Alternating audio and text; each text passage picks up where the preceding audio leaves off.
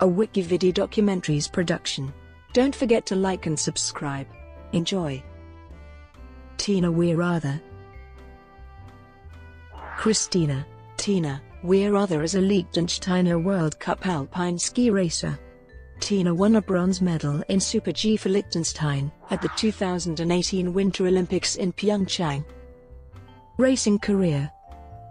Weirather made her World Cup debut at age 16 in October 2005 and has 7 victories and 31 podiums through March 2017. Weirather competed in 2 events at the 2006 Winter Olympics in Turin, Italy, and finished 33rd in the Super G, but did not finish in the downhill.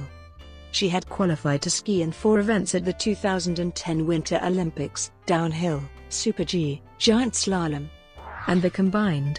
Just weeks before the Olympics on the 23rd of January, while competing in a World Cup downhill at Cortina d'Ampezzo, Weirather suffered another anterior cruciate ligament injury to her right knee and missed the Olympics, as well as the following World Cup season of 2011. Following years of training alongside her compatriots on the Liechtenstein Alpine ski team, Weirather now trains with the Swiss team.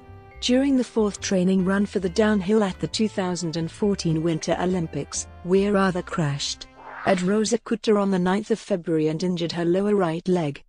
The bone contusion caused her to miss her starts in the Olympics and the remainder of the 2014 World Cup season. At the time, she was 2nd in the World Cup overall, downhill and Super G standings, and 3rd in the giant slalom. Personal. Born in Vaduz, Weirather is the daughter of former World Cup ski racers Harty Weirather of Austria and Hani Wenzel of Liechtenstein. Her mother Hani won 2 overall World Cup titles and 2 Olympic gold medals, 4 Olympic medals overall. Uncle Andreas won the men's overall World Cup title in 1980 and 2 Olympic medals. Her father Harty won the season title in downhill in 1981, and was world champion in 1982.